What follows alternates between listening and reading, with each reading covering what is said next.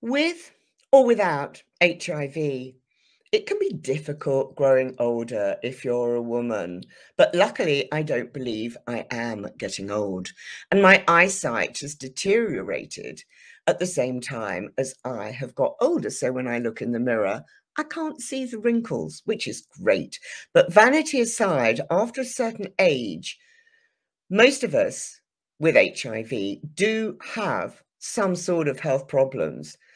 I have neuropathy. Peripheral neuropathy affects my hands, affects my feet, and it's the unlovely combination of not being able to feel things and yet getting a lot of pain, which can make you not really want to go out. So you can end up being a bit isolated.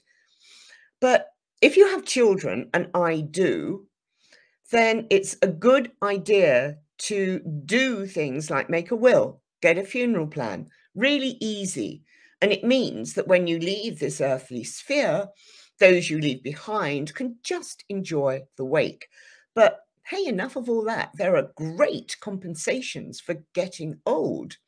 For example, you don't mess up so much. You know how to have fun. So, really good for women with HIV. Go for a walk. It's good for your bone health. Have a glass of wine. Good for your sanity. And behave outrageously. Getting old. What's not to like?